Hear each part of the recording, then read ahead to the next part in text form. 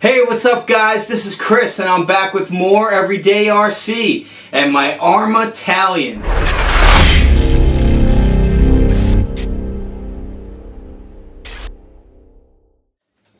Well, I just wanted to give a little update for everyone out there. I know I haven't put out a video in about a week or two. I've just been super busy, especially after that whole primal shoot that I did. I've been just getting things in order, getting my life in order. As you know, life happens. So I eat, breathe, and sleep RC every single day. That's why it's called Everyday RC. But I may not be able to put out a video every week for you guys right now. But as the summer months are setting in, I'm slowly getting all my vehicles back into shape. And I'm getting myself back into shape so I can get out there and start filming RC videos for you guys.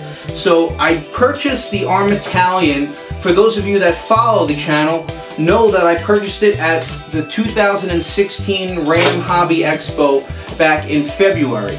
And I still have not got a chance to run this vehicle. I did pop in a 2S pack and I put it around my basement real quick with it, just to make sure everything operated properly after I bought it. But I've been meaning to run this on 6S, and of course, you know that my batteries of choice are Maxamps batteries, so of course I've been wanting to run my Maxamps 5450 11.1 volt 120C 3S. So I have two of those in here, so I'm running 6S Maxamps in here right now. And I just recently soldered on my Castle, which you know I love my Castle connectors. I soldered on my 6.5 bullets. So now I can finally run this truck on 6S, and I'm hoping to get out there tomorrow and get a running video done for you guys. But I figured, why leave you out of what's been going on as of late? So I wanted to let you guys know exactly what's been going on. Got my Castle connectors soldered on there. Got my Maxamps batteries installed. I did test run this out front real quick, and man guys, this thing has a lot of power.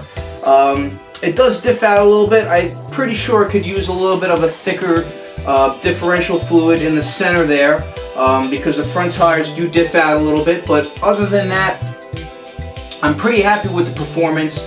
Very similar to the Traxxas e-Revo as far as speed and handling.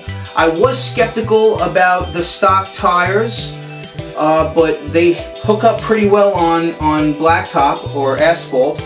But we're going to be taking this off-road, and I'm hoping to shoot a running video for you guys tomorrow. So I'm going to see how this thing performs out there jumping and really pushing this vehicle to the max. So I really like this truck. I really like the design of it. I like everything that Arrma has done, and they've really stepped up their game over the last few years. I mean, the thick aluminum chassis, the brushless system. It's running on a 2050 kV brushless motor. It has a waterproof ESC. So, all waterproof electronics, and I love the red aluminum on here, and I love the thick aluminum shock towers, and I'm really happy with the steel drivetrain on here, and I'm just anxious to get this out tomorrow, do what I love to do best, and that's bash and jump. So stay tuned for that. I just wanted to keep you all posted on what's been going on in my RC life. I also wanted to mention to everyone out there, there will be a giveaway soon. When I hit 20,000 subscribers, there will be another t-shirt giveaway, so stay tuned for that. And if you haven't already, find Everyday RC on Facebook and give it a like, because I just transitioned my Facebook page over to a like page, so go stop on over if you haven't already.